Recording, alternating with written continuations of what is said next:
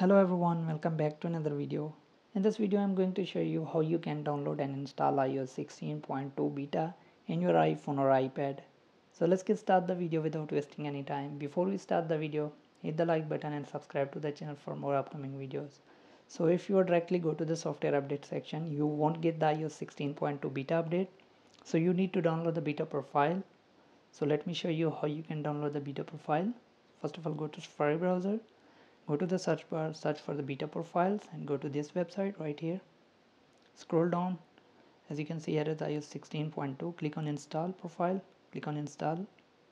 Then simply click on allow. Now go back to your setting. Click on VPN and device management. Now as you can see, here is the downloaded profile. Click on it. Click on install. Enter the passcode. Now click on not now.